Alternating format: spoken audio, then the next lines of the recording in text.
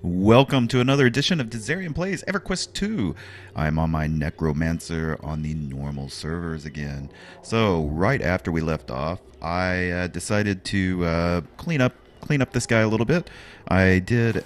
I went ahead and sent him a whole bunch of 44 slot swamp ash strong boxes. They were like 15 gold on the broker. And I also went ahead and sent him a plat just in case he needed it. I claimed several of my items. You'll see here I've got my Orb of Concentrated Memory. I've got Revival of the Group. I've got my Eyes and Mystic Moppic if I wanted to shrink down. And then I've got all of these experience potions. I think I got most of the ones that I had on my Veteran Rewards. And I have them kind of laid out here in ascending order. So here's like the 20% and 55, 77, and then after that they go up to 110. So this is probably the order that we're going to use them because levels are much faster in the earlier levels than they are in the higher levels. So if we just slightly boost them up as we go, it should level out right. But I'm still not going to use those till probably level 20 or so when things start to slow down just a little bit. What else was I going to show you? Let's see. I did say in the last video I was going to name my pet according to subscriptions, but that's not exactly a good idea because I have other videos and people subscribe for many things. So what I'm going to do is based on the comment section. So whenever I record these videos, whoever last commented on one of my videos, you're going to get a pet named after you. So for right now, Alex Barbosa has been a very avid commenter on my channel, so I really appreciate him. And so for right now, I gotta put it all together here. Let's do this again. It's Alex Barbosa. There we go. So, I can't tell you when I record these videos. It's very random. In fact, I don't even think my next video has gone up where I mentioned this. So, but whatever. I'll just do this every episode. So from now, if you leave a comment, you might catch it to where you're the last comment and we'll get a pet named after you or a mercenary. So I'll even do a couple of them. Whenever I'm starting to run a couple of pets. So the next, we are going to go on and get the vampires. And there's a quest line down here. We're trying to get back on the main quest line here. And down here at the bottom, there is an NPC that we need to talk to. And I know that this is part of the main quest line. So, hail. Hello. Oh. So this will also give me an adornment. So starting to get those and use those. Because they are definitely buff you up. Also, let's go ahead and let's see what kind of character development we got going on. I haven't looked at these yet. So the first one is the Erudite.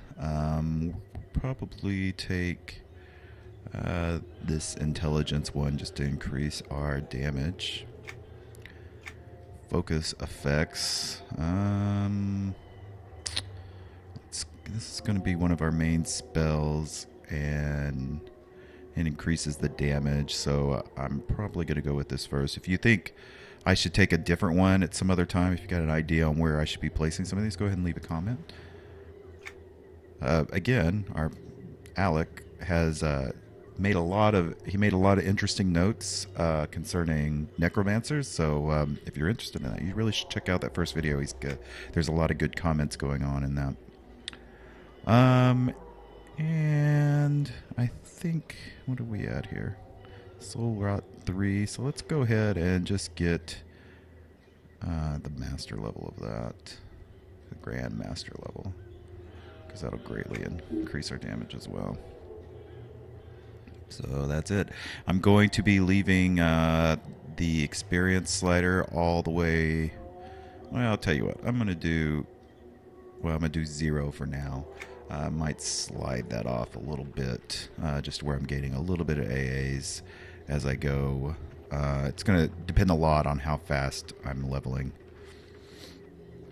I had a question concerning the agnostic dungeons. If you do dungeon, I think it is. Yes, there's a dungeon finder, and it requires a level 20 or above. Whenever you get to level 20 or above, there is some agnostic dungeons, meaning that starting at level 20, they scale up depending on your level. I'm not going to level all the time in there, but I am going to try to do each one of those on camera for us when we get into those levels, if I'm feeling a little bored. Look at that, we got an exquisite chest. And it's a reactant. That's all. Really? That damaged us a lot, too. Alright, let me go ahead and get through these fairies. Finish those fairies, and the name that I was looking for in the last video is up. As you can see, whenever you've got a named here, we've got a star next to it. That means that they are available for alternate experience. So let's go ahead and switch this to alternate advancement experience. So you can see we're here at 17%. So let's see how much that changes whenever we kill Vile Beak.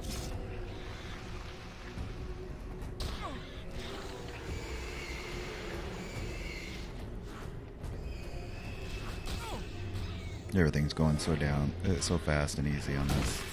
It's really a nice change from the TLE server.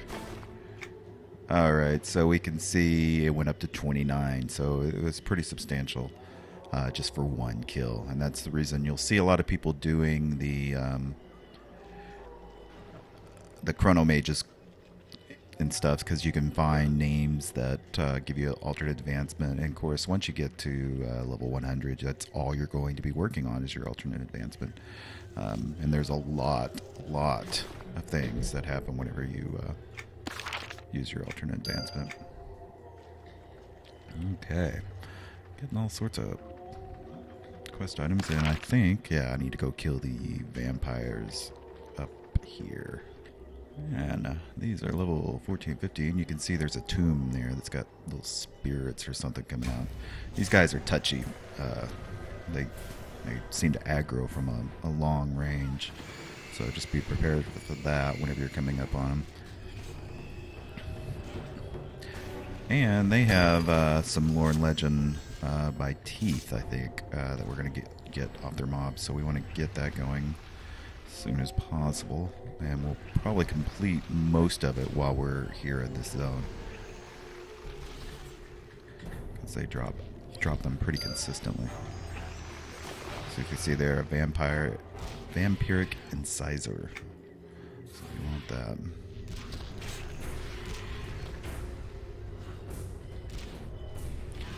And they have little dragon minions. Let's go ahead and get that sizer going. I think I have to examine every single one, but I just want to make sure. Oh, and there's a Dracota eye.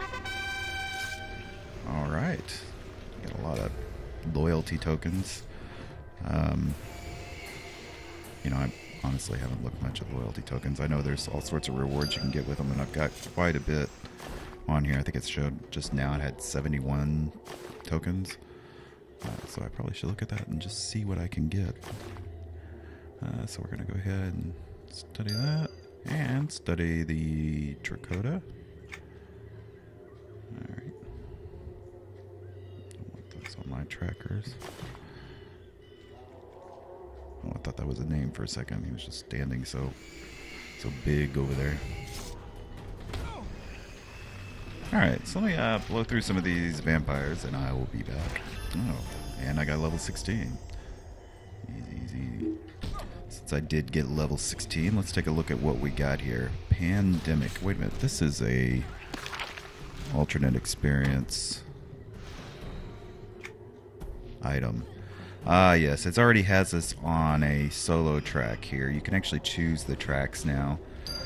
This is relatively new, where you can gear up according to whatever you want. I haven't looked at these, so I'm not for sure. Again, if you have an idea on what I should be doing, usually whenever I'm starting out a new character, I'll actually take each one of these top level, because all of these are damage items, so they're very easy to get, and so you can get a lot of damage really quickly. So you might do that if you want. So that's what this one is right here. You can see it's a quick damage. We also got another heal. This one heals the caster for 68 and inflicts 147 damage on the target in an area effect. Wow, that's really nice. So many nice things with the Necromancer. And we got another damage spell. This is Grasping Bone. Stuns target. Does not affect epic targets. Resistibility increases against targets higher than level 45. So this is just a... Yeah, so it's just a stun. So I'm going to save that for over here. I'll put this up here with my other heal. This one has a pretty long cooldown. Looks like 30, 45 seconds. Don't know how long the cooldown is on this. Let's get this guy and see what the cooldown is.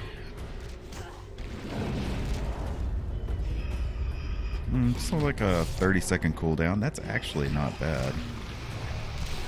Could almost put that in rotation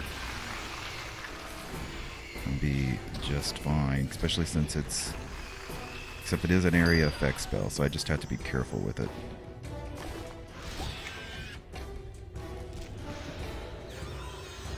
Yeah, it's already ready.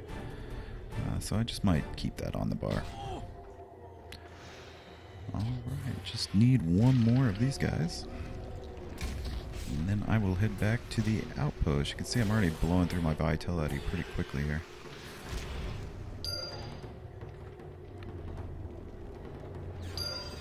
We'll be coming back because we have to go into the tomb there. Wow, lots of these. So let's examine the Dracoda tooth. Examine incisors.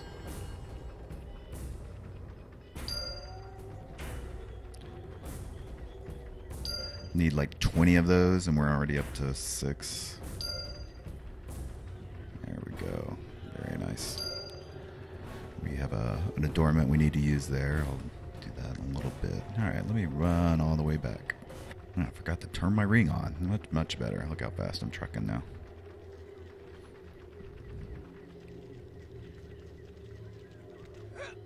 What?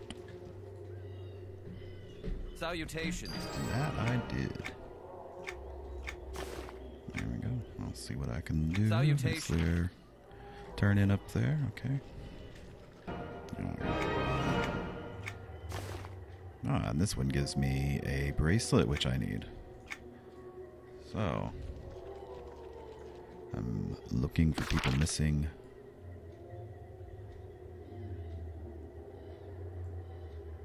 And going up here. Oh, I know which one that is. Okay. Gather ooze.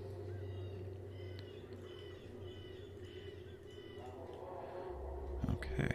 So let me go up here to the missing people where I can get that bracelet. Sit down, silly. Here they are. Let's see what happens.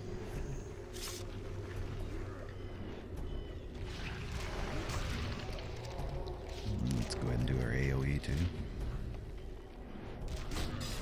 Blood cloud. Sounds so ominous.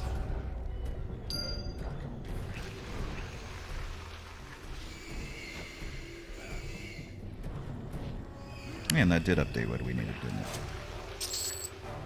In fact, that was all that we needed. We just needed to kill the wand to let them know. And then they send us back with something else. Oh, he wants me to go send the report. Gotta run back up here to Wonderlust Fair. And what do you have to say? Oh, just attracted one of those things. So now we have a strobe. We're gonna daze those things. And Alec almost has it killed. Without me doing anything. Good job, Alec. Okay, now we're going to use the strobe on the ghoulish Narians. Let's see. Oh, that easy. Just a little timer. As long as you don't get too close and attract one, we are all right. Come on.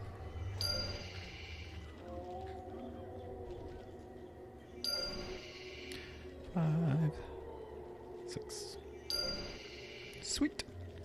Back to Wonderlust. Or I guess right back down to this guy. Hello.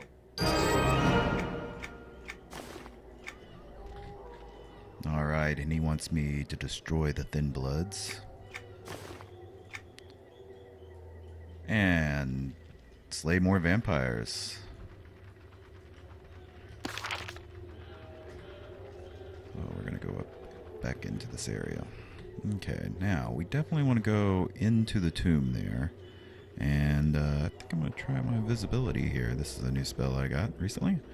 We're just going to try to run in there and see if we can get in there without too much trouble. Very good. So we'll just kill everybody in the tomb and get the information we need. Instead of killing everybody out here and then having to kill more in here. So, target and destroy.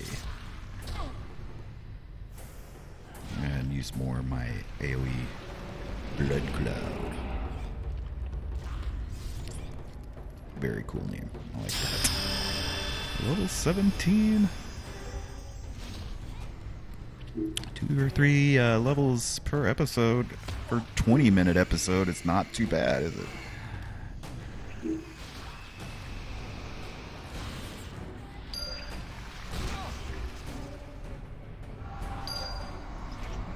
Down here in the thick of it for sure. Let's throw a dot on him.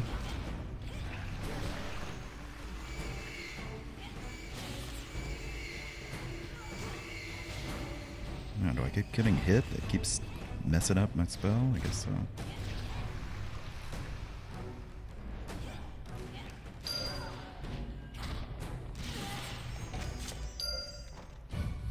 Very good. Alright. Lots and lots of stuff. Here's a blood scrawled note. I think that's what I need. Yes. So, now I'll just work my way out of here and turn this in. Actually, I just remembered there's a name back here, so I'm going to go ahead and kill him as well, because I don't remember if he's part of the quest line or not. So we're just going to do it anyway and make sure we get our achievement experience, our alternate experience. And maybe he'll drop something good for us.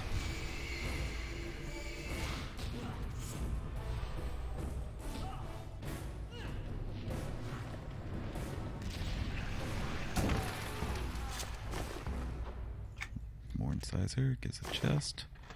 With an earring of the darklight guard, which does us no good because it's all strength based. Alright, anything else back here? Sometimes you gotta make sure nothing is clickable. Alright, let's get out of here. On my way back, I decided to kill these guys up here too, because they're part of the quest. And they're already green to me, so it shouldn't take but a minute. Okay, finishing that up. Turn these Salutations. in. Okay. Get a nice wrist item. Let's put that on, since we don't have any yet. And there we get a sarcophagus for our house. Alright, we need to go back to the Wanderlust Fair. And Hello. got that. There's a level 18 quest, and that is the one we want because that takes us on to the next area. I don't even think I need to do these down here unless there's really something. I don't know what that one is.